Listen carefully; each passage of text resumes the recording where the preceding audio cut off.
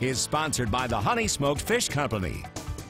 They serve, connect, and empower because military matters. And this month, the Wounded Warrior Project offered veterans a chance to learn about the services available to them. Veterans enjoyed an ugly sweater contest, crafts, and food. They also got the opportunity to network with other nonprofit organizations.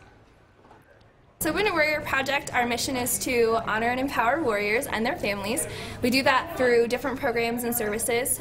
We connect, serve, and empower. There's several nonprofits out there and we all have the same mission. We're all trying to help veterans.